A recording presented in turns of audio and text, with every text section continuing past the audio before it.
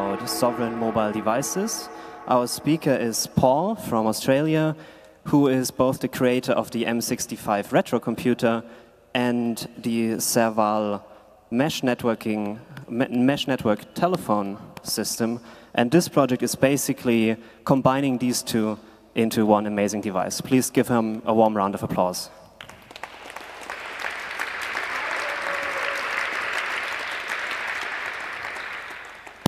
Thanks.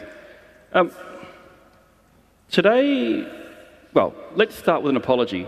I had intended to give this talk actually using the 8-bit mobile phone that we're making. Unfortunately, the VGA connector is wonky, so we're having to fall back to the old-fashioned solution here.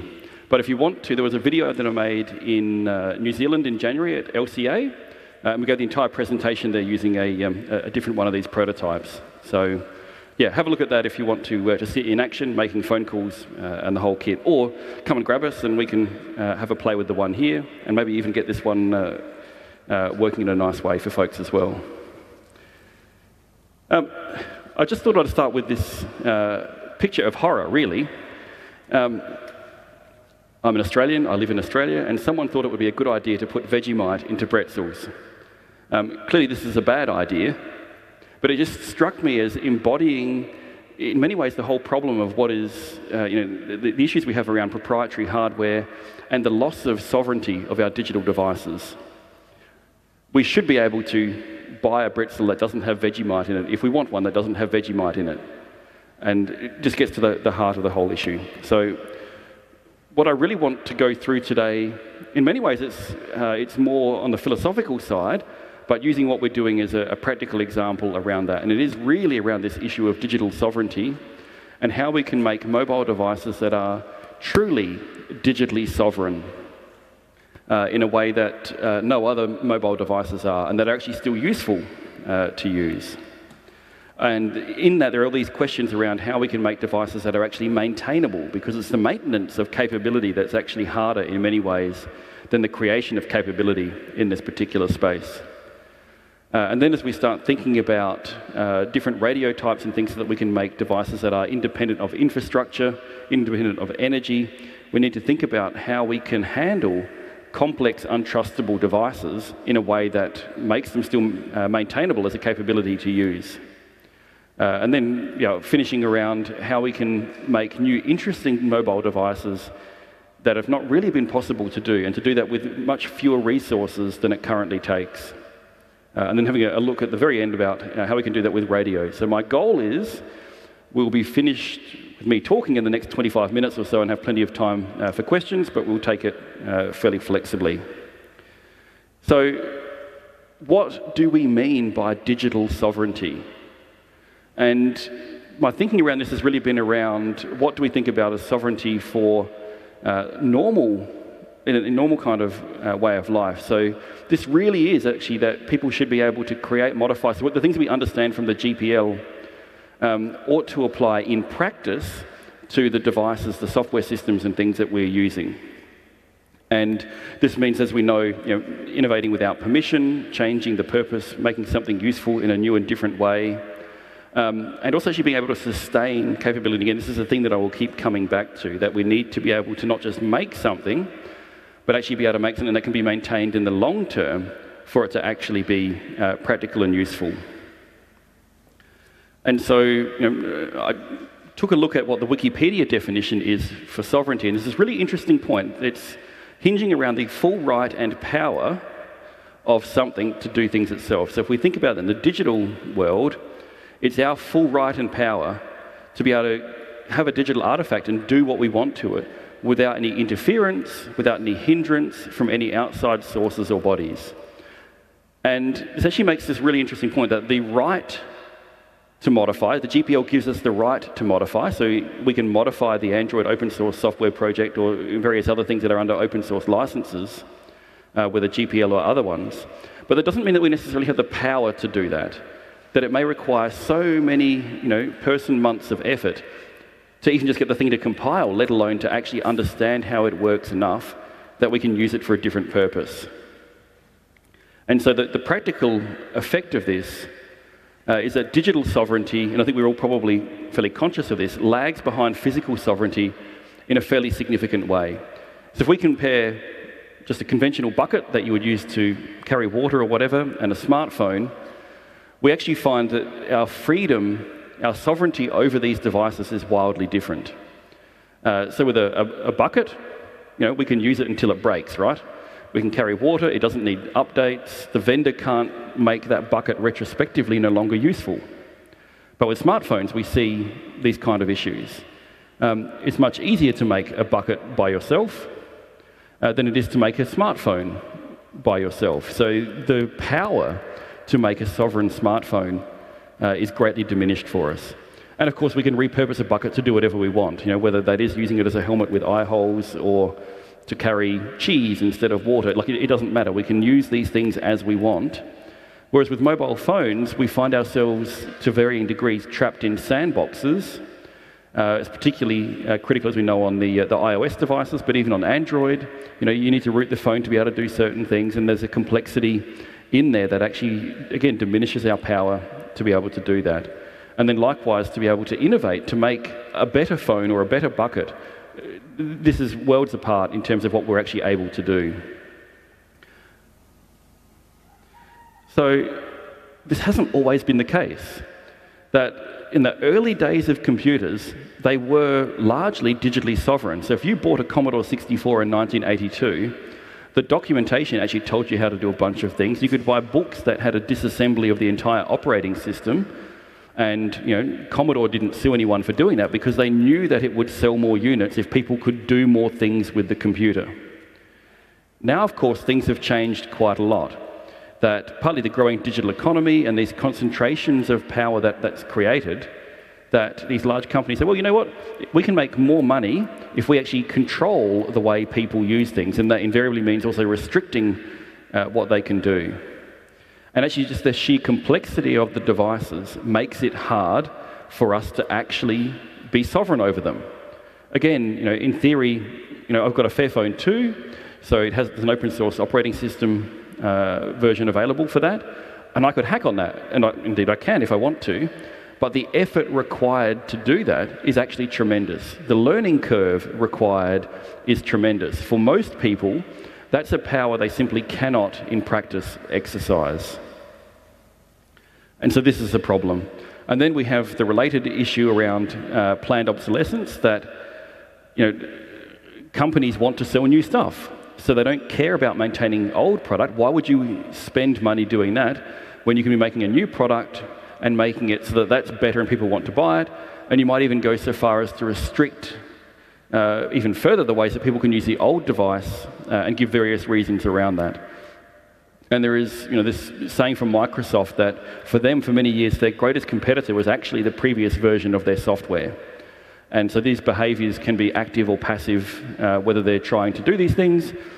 And as I say on the slide, this is very naughty behaviour indeed if we actually want to be able to let people own the things that they have paid for. But again, I think that actually is second fiddle to this problem that it is the complexity of modern systems that really, really undermines their sovereignty, or our power of sovereignty over them. That the more complex something is, the harder it is to even know where to start, to be able to make any changes. And so there's this huge effort required. For example, if we take Android again, if I wanted to maintain an improved version of Android for my Fairphone, I would probably need about 10 of me working on it near full time to realistically keep up with that in any really effective way. This is even worse if I wanted to actually control a baseband radio in the phone. I can't even get documentation on that. And so, if we want to make fully sovereign mobile devices, we need to change the way that we're doing things. And as I've been reflecting on things, and as was said earlier, that we're making this Mega 65 retro computer, and I'm also leading the Serval project, that it occurred to me that if we can actually get the simplicity of the 1980s home computer era to be the controlling piece of the phone, we can actually break apart the complexity and restore the sovereign power over the device as a whole. And we'll go on more on that. And so then, what actually makes it so hard to make a mobile phone? If we want to make fully sovereign ones, we need to understand what the challenges are. The first point really is actually making something that is that small and electronic. You have these tiny circuits, and it is simply hard and expensive work to do. And then, how do you connect the devices together? There is a whole bunch of complexities around how that works. But it gets worse. The software is actually really hard to get working. If you make a device, you go, okay, right, I have a new improved phone that has something that I want on it physically, and now I want to, to port Android or some other operating system to it and maintain that. This is hard work. And I love what Fairphone are doing, and I love what Purism are doing, and I hope they keep on doing it and continue to grow in their capability. But I think both of them would, if we were to ask them, agree that it is a lot of work to maintain a port of Android, let alone to add new features in, or indeed of a whole mobile operating system, whether it's Android or not. And then from an open perspective, and again, if we want full sovereignty, we actually want to be able to trust the hardware. We want to understand how it works. We need to have a mobile radio that we can actually trust and use in a sensible way to protect our privacy. And this basically is impossible to do. And then the cellular network is the piece behind that. We don't even control that. If we want to have fully sovereign mobile communications, we actually need to be able to replace each of those components, and this is no simple task. And as I've basically said already, that even if you can achieve this, that maintaining it actually, for a single person, is basically impossible. So if we want individual sovereignty over our devices, we need to dramatically change the way that we design and make these things so that the barriers to entry are reduced, that a determined individual can say, I want a phone that has some characteristic about it, and actually create that. So before we go further, just a quick note. As we've already mentioned, from Purism, the Librem 5, and there's a bunch of others, there's Wi-Phone and things. I am so glad to see that there are all of these other projects around open mobile devices with varying goals, and they're different things. I love the diversity that brings, and there are fresh ideas coming from all of them. So I don't want in any way to discourage those projects or talk them down. On the contrary, we all need to be chipping away at the castle walls if we actually want to get to the point of freedom again with this. So started thinking, how can we do this? And I thought, well, let's actually turn the whole planned obsolescence thing on its head. If you make something and you try and have it current all the time, indeed it's going to get obsolete very quickly. You have this maintenance problem. But what if we can actually start with something that is simple and by modern standards totally obsolete? In our case, it's an 8-bit computer platform, and work out what we need to trim down in order to actually make something that can work on that kind of simple system and yet still remain as useful as possible. And because we're working on the Mega 65, that was a logical thing for us to do. But also, things like the Commodore 64 demo scene and game scene are actually still active. People are still working out how to push the limits of what should be a very constrained system that's not capable of doing a great deal, and in fact it instead can actually do a lot. And so we have actually confidence that we can do interesting things with that. And indeed, in LinuxConf in January, we gave an entire presentation using a different prototype of the Mega 65 with its own slide software that we had a student write in a semester. So we think that this is possible to do. So here's a couple of slides on how we built a previous prototype, just to give an idea of some of the thinking that we're trying to do around this. So your regular mobile phone is like the part at the top there. Everything is in one horrible insecurity domain. The the cellular modem can often do horrible things to the CPU directly. Whether the CPU even can notice them or not will depend on the architecture. And even if we sort of say, well, maybe that's not true for all chipsets, we can't prove it for any particular chipset without a huge amount of effort. That we simply cannot trust the devices because they are too complex for us to be able to determine what the architecture is in them, let alone to be able to do anything in that. So our approach instead is to break it apart, and not just for the cellular modem, but we can have other things like a Raspberry Pi as a compute module that can run Android natively, as a servant processor, a slave processor of what is effectively a Commodore 64. And we can make sure that that doesn't have direct access to the microphone, doesn't have direct access to the speaker, so that we can really quarantine that and do encrypted phone calls, all of these sorts of things if we want to, in a way that we can actually be much more confident about the security of. And because it is so important for mobile phones, this whole thing of how we do the audio path and protect that from malicious devices is really important. So in the Mega 65 and the MEGAphone that we're building around that, we have this audio crossbar mixer, so we can actually control every input and every output to and from the cellular modems, to the speaker, the headphones, Bluetooth, everything, so that we can limit the clear text audio path to only where it needs to go. It also means that you can use Commodore 64 music as ringtones or play it as hold music to someone on the phone if you want to, because we have full sovereignty over the device. So this started then boiling down in our thinking to basically turning the whole idea of having a management engine on its head. If you think about modern complex CPUs, you have a reasonable degree of sovereignty over the main part of the CPU, the application processor. What you don't tend to have sovereignty over is the management engine in whatever form it takes on different architectures. So what if instead we actually say, well, we can't trust the complex processors, but we can trust the 8-bit machine, so we'll make that be like the management engine. So we're nominally calling this the little brother, and so that separates all of the components and lets us control what we want to do, lets us do things like use a complete Raspberry Pi running Android, because we can quarantine it. We could even actually virtualize its access to storage so that you could have multiple instances of Android and choose between them that can't contact one another. And of course the cellular modem, but we could have all sorts of other components. And because that connection between them is actually managed by an 8-bit computer you can program in BASIC, the barrier to entry to integrate that together is actually dramatically reduced. And of course, it has the other side effects that we can boot it in under 2 seconds, and you can play fun games while you wait for the cellular modem to actually boot up for you to be able to make a call. Again, you have full sovereignty to do what you want with the device. And by generalizing out the interfaces, so if we use the SODIMM form factor Raspberry Pi, it can be removable. And if a new version comes out, we can switch to the new version without us having to rebuild a huge effort for the capability. Likewise, for the cellular modems, we can upgrade. So the current prototype that I have here currently has a single 4G modem. We have 2 bays, we could put 2 4G modems in, or when a 5G modem comes out, we can put it in, and it's the industry standard mini PCIe form factor for cellular modems. And we've got the coupling quite loose. There is a digital audio interface that goes into the crossbar, and that's, again, industry standard. And then it's the UART interface with AT commands, and you can do data over that as well at reasonable speeds.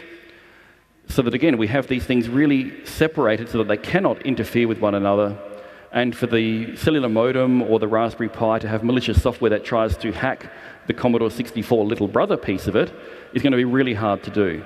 And besides, it's very hard to try and hide malware in 64 kilobytes without someone noticing that there is a tiger under the rug, so to speak. And we can do other things with that, so we can have genlock for the video so that we can do overlaying of the two together in nice ways. A whole pile of refinements that we can do around that. It also means that if you were being really paranoid at any point, you could actually take out all the untrustable components and be left with only the trustable core of the machine to do some sensitive actions. And like with the Librem 5, we have physical hardware switches to be able to turn things off. So again, we're talking about having a device which is, that you can have sovereignty over. So I've been quite sovereign over the design of this. It has a bunch of features that probably half of them nobody else wants to see all together in a phone at the same time. So maybe they would like to have these 2 bays to put different radios and things in. We've put 4 microphones on there so that we can experiment with doing background noise rejection in a really nice kind of way. Because I read a cool paper about it and thought that would be great. So, $2 a piece, throw them in the design. We put a full-size SIM card and smart card reader in there, partly because I thought it would just be fun to be able to use a full-size SIM card like on the really old Nokia phones, since we're talking about an 8-bit computer the size of a house brick. But also we could actually make, if we wanted to, an electronic point-of-sales machine with the banking card reader in there, because it's the same physical interface. I like to play the old Commodore game, so I've put a 100 decibel capable 2-watt speaker and amplifier in there so that it can do as loud as we want. We've got Bluetooth and Wi-Fi and a joystick plug, so we can actually use real joysticks. Again, you may not want this on your phone. That's fine. You can make it how you want and without a huge amount of effort.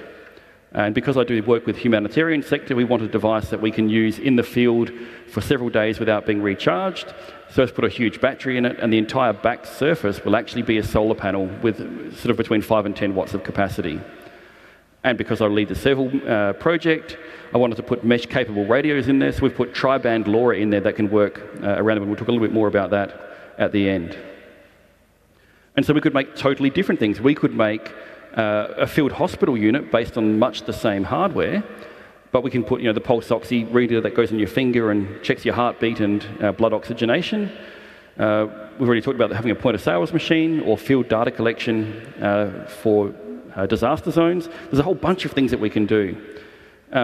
One more that's actually got me really excited is by effectively virtualizing an Android implementation's access to its peripherals, its physical interface peripherals, we can make a platform that makes it super easy to make smartphones that are customized for use by people living with disability of different kinds. So some people might be able to use a joystick because they only have gross motor control, but not a touch screen. We can have that actually pretend to be the touch screen to the Android without having to touch a single line of code or even recompile Android. So 99% of the complexity has now been shoved out the way.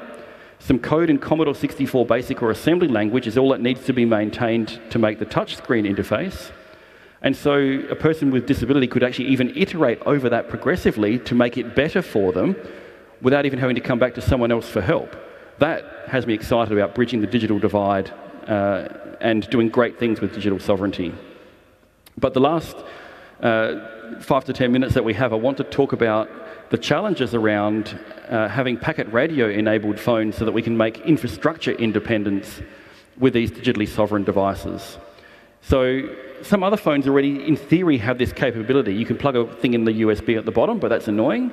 The Fairphone 2 actually has pads in the back that you could make a thicker case that had an extra radio and things in there if you wanted to. But again, you have this whole problem of the complexity of the system, the effort to maintain the integration even if you manage to compile it, and just not having the right size battery in these devices. So what we've done with the LoRa radios for the moment, and we can do with any other radio that we want, is these connect via the little brother, the Commodore 64-like implementation. And they can even actually keep working when the FPGA is off to save power, because we can independently control all the power systems in there. They can do an interrupt that wakes the FPGA up to process packets if we have need to. And so it can be quite energy efficient and do a whole pile of interesting things, whether it's at the protocol level or software-defined radio. There's a whole bunch of things that we can really do. And we'll just kind of hop through so that we've already covered the bulk of that. So I just want to talk now about some of the physicals and the legals around how we can try and do this kind of peer-to-peer telephony with a digitally sovereign device. Because of course on mobile phones we're really limited in what can be achieved, but with this actually the world is open to us to how we want to do it. So first of all, there are a bunch of what are commonly called license-free bands. But they're not free of a license in the same way that GPL license code is not free of a license. What it has is a liberal license that lets you use it in really nice and reasonably sovereign ways with respect to other people trying to use it as well. Unfortunately, there's no single global band, and even in the regions that are meant to have harmonized regulation, this is not actually the case. And of course, in Europe, you're actually particularly badly off, as I understand. You've got this teeny tiny bit at 868 megahertz and a little bit at 433 to 434, which I think has horrible duty cycle restrictions on it if you want to transmit at any sensible power. In Australia, where I live, and in the US and a few other countries, we're a bit luckier. We've got anywhere between 5 and 25 megahertz, around 900 megahertz, with 1 watt EIRP or a 4 watts EIRP in some jurisdictions. And that's much more useful. But again, with a sovereign device, we can put all 3 bands in. It's not that expensive to do. And we can get creative about how we can use those in ways that are consistent with the social license around that. and do really interesting things. So we might use GPS to work out which band to use and what particular rules apply, but not having to have it get permission from a central database, because at that point, you've lost your sovereignty. So we want to allow that, and we've talked a little bit about that. The 900 meg band in the countries that have it is actually really nice. You can get multiple kilometres even with a quite simple waveform, and with LoRa-type radios you can get tens of kilobits over kilometres to tens of kilometres. So this is really interesting for trying to make a useful localised mesh network that could span quite a distance. So certainly we would have no trouble if we had it available here on camp from end to end with a bunch of people using it with carefully designed protocols. And that's another piece that's beyond what we have time to cover. And so also the 433 band, we've talked a little bit about that already. What's interesting is that this is now more available globally than it used to be. There seems to be a desire to allow import of European targeted 433, 434 megahertz band devices. So Australia actually recently allowed their use with particular restrictions that don't line up exactly with here in Europe. And it has a nice advantage that as we push down in that UHF band, it gets a little bit bendier, it goes around obstacles a little bit better, and it tends to carry further with reduced loss. But my understanding, and you guys will know better than I do, that here in Europe it's still reasonably congested, and that those restrictions with the duty cycle are particularly limiting in practice. But again, with a sovereign device, as the regulations change, or if someone licenses a band, we can actually make use of them. We're not limited to a defective vendor's implementation that is overly paranoid about the use of bands and duty cycle, or maybe they've just implemented the most horrible, narrow, common set that works in all jurisdictions. An 868, similar kinds of problems to 434. I think it's only 1/4 of a megahertz wide. That's practically usable and is quite congested once again. But we don't have to stick with those bands. Depending on what you're trying to do, there can be a bunch of different options available. So there are some legacy bands like citizen band radio. It depends on your jurisdiction whether you're allowed to do digital over it, and if you are, what waveforms and duty cycles and things apply. But it often gives you quite a number of channels. And again, down at the 27 megahertz kind of band for the old VHF CB, this is really quite nice and bendy and will go, in many cases, sort of around a hill or two, and can be great for hooking people up in remote areas. And even the UHF CB ranges can be quite decent, and often these will have much higher transmit powers. So whilst your data rates may be lower, it may be more practical in, when you actually try to use it to get communications over long range. And we're thinking the target kind of applications is text messaging and small file exchange, not full-on live voice and things. Although, again, with work and a sovereign device, people can explore that space and try and push the boundaries. Or you can just go and license some spectrum. Depending on where you're trying to work, this can actually be quite cheap. So we do a lot of our field work in the outback in Australia where the spectrum has practically no value. No one wants to license anything other than the main cellular bands. And so for a couple of $100 a year, we have in the past and can easily again license quite a nice slab of UHF frequency, possibly even down to VHF, so that we can get really long range.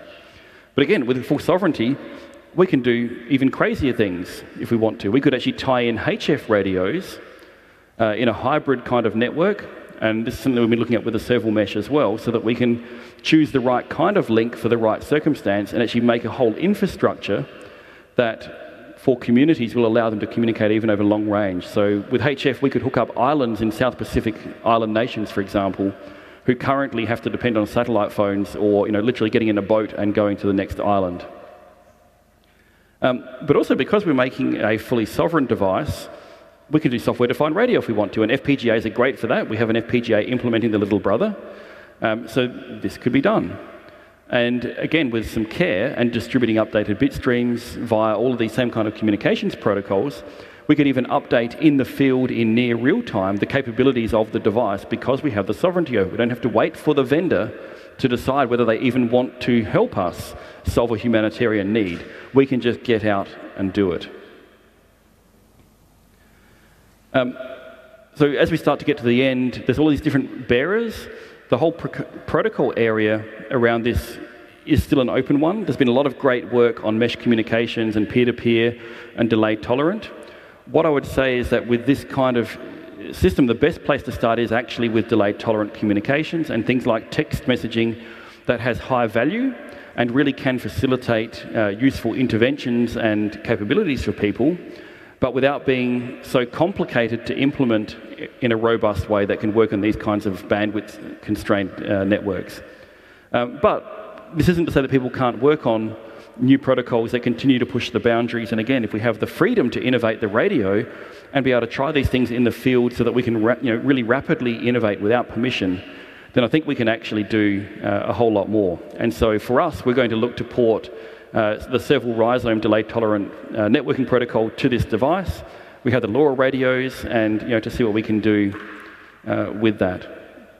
So in conclusion then, I really just want us to reflect on this whole issue of the digital sovereignty that we have lost, but that I think we can actually reclaim.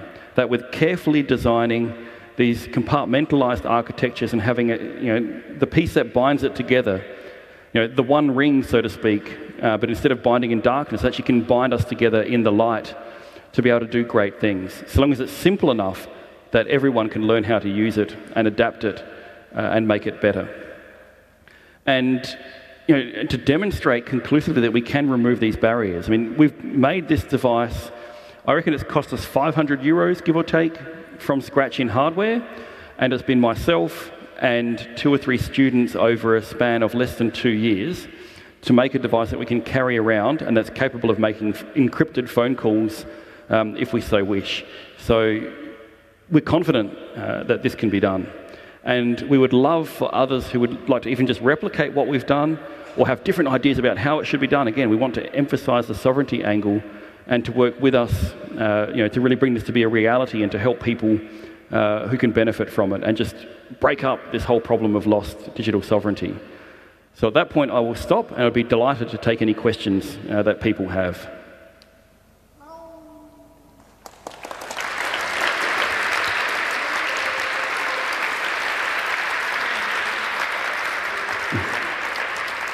Okay, we have about 10-ish minutes for questions, so there should be some microphone angels jumping around. I can't see anything from the stage, but make yourself visible to them and beautiful things will happen.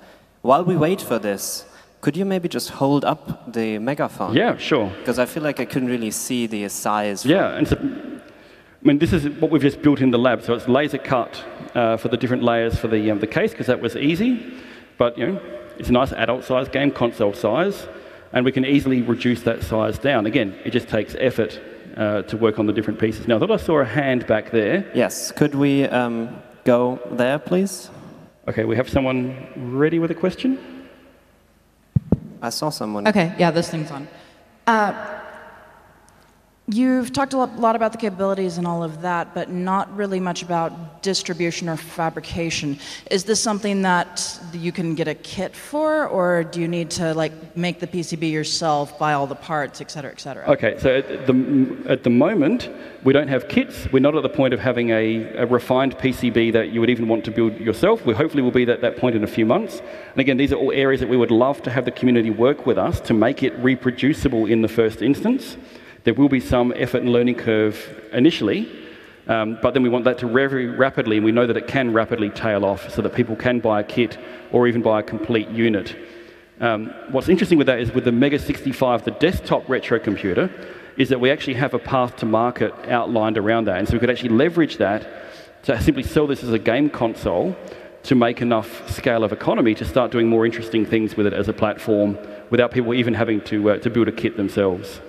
So do you have a website or a GitHub? We absolutely do. If you go to the Mega 65 website, mega65.org, there's a feedback form, and you can just basically, that'll contact me directly. Or hop over to GitHub/Mega65, and there are some repos there. Okay, thank you. Do we have a question from the internet? Is there a signal angel in the room? There are no questions from the internet. Okay, internet, ask some questions, please. And now, please, another from here. Okay. Hello. First, thank you for making this great idea possible.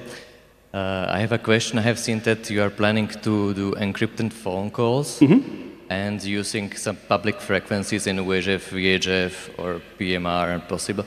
Unfortunately, the law in Europe, in all the countries, as far as I know, and the US, restricts the use of public non-commercial frequencies with the condition that no form of encryption or voice scrambling even is possible for analog and digital. Yeah, so this varies by jurisdiction, but there has to be a gap in that, because on Wi-Fi, which is one of these publicly licensed frequencies for 2.4 gigahertz, we're all totally allowed to do HTTPS, which is encrypted. So yes, we need to look at the laws and find out what is possible and what is not. One of the other things that we found that's really interesting is that in most countries, one-time pad is not restricted, because effectively it's 1 bit encryption, 1 bit per bit, but the keys are only 1 bit each. And so if it's known people you want to communicate with, it's quite easy for us to have a secure physical one-time pad on this device that these untrustable components can never get access to, but the little brother can mediate access to. So there's a whole bunch of interesting new ways that we can do this that can really give secure communications, and in a way that's consistent with national law. I fully agree, but I just wanted to point out that in some countries like Slovak Republic, Czech Republic and so on, the wording specifies any form of, it's just a simple sentence. So I will be really happy if this will be possible. Yeah, it will be interesting. I mean, if the law is that straightforward, it may be worth someone challenging on the basis that clearly HTTPS is a form of encryption and you don't mean to exclude that. Thank you. Thanks. Okay, what about the internet? Still no signal? No questions. Then please continue. Well, this is an amazing project, actually. I'm glad somebody took on this idea. My question is, as far as I understood, you could be able, instead of using an 8-bit platform, which can be trusted, you could put your knowledge into an FPGA IP core and gain more processing power, or put in whatever you want. This is an excellent point, and we've already done it. The 8-bit processor is all in an FPGA. We've implemented the Commodore 64 and actually the Commodore 65 prototype system that was never commercially released, and it actually extended that a little bit. We can run at 40 megahertz instead of 1. We have a little bit more RAM than the Commodore 64 had, and DMA and a bunch of other useful things, but it's something which is still architecturally simple enough to understand. But you're absolutely right, and so all of this thinking is fantastic, and the more that want to pitch in and work with it, we'd love for that to happen. Okay, very great. Just one question. You did a lot of field tests, as far as I understand. What's your working background, you and your colleagues? Okay, so I work at Flinders University, and I teach computer science, networking, security. And so the fieldwork really is around the serval mesh, which is around disaster communications. We work with Red Cross, World Food Programme, and a bunch of organisations. I'm happy to talk to folks about that anytime on camp as well. Cool, thanks. Thanks. All right, next question from the room, I guess, if the internet is silent. I was wondering what was the freedom status. For instance, what FPGA toolchain you use, or will all the software be free software on it? Or? Yeah, okay, so this is an area that we would love to have some help with. The FPGA we're using is a Xilinx FPGA, and we're using, at the moment, the proprietary toolchain. I don't like being stuck in that situation. So we would love for folks to be able to nibble away on that part of the problem and find solutions. And even open silicon would be fantastic to do if we can get to that point. I would love to reach that point. But at the moment, we're busy solving all of the other problems around that to actually make a working phone that people can build their own of and compile within an hour and do really whatever they want with it. Maybe with an ECP5, you wouldn't have the toolchain issue for the FPGA. Yeah, look, and so again, we would love to use some of the open toolchain FPGAs. We need help to do the porting because we're flat out doing all of the other bits and pieces. So we'd love your help if you want to. All right. Do we have another question? Wir können auch auf Deutsch fragen, wenn es Ihnen lieb ist. Ja, Bonus. Wir können es auch auf Deutsch probieren. Also, well, okay. No, we can also do questions in German for interesting reasons. Is anyone else has a question? Does the internet have a question? Okay, I do actually have a question. Sure. So in the end, you were talking a lot about bendiness of the signal. Yeah. Can you say something more about the physics behind that? Yeah, okay, so basically the longer the wavelength of a radio signal, the bendier it is. And conversely, the shorter the wavelength, the less bendy it is. When I say bendy, this is of course a highly scientific term for getting around obstacles. Okay, but how does it bend? Deep physics, Electra would be possibly a better person to answer that in detail. But if you think about waves in a puddle of water, if you make big slow waves, they will bend and refract around obstacles in all manner of crazy ways, and you get the backslopping of waves. If you make little ripples that have a short wavelength, you'll actually see they don't bend anywhere near as much. It is literally the same thing happening, just with atoms instead of water sloshing around. All right, very cool. Do we have another question? It can also be even more physics-based for the physicists in the audience. No? Okay, then please give our speaker a warm round of applause. Thank you.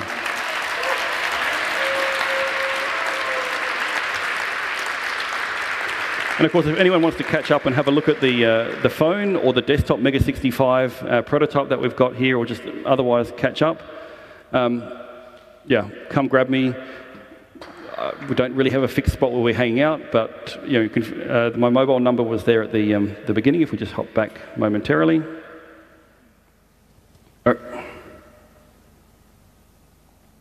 In the meantime, two toilet-related announcements. Wash your hands, don't steal brushes. Thank you. Yeah. Okay, thanks.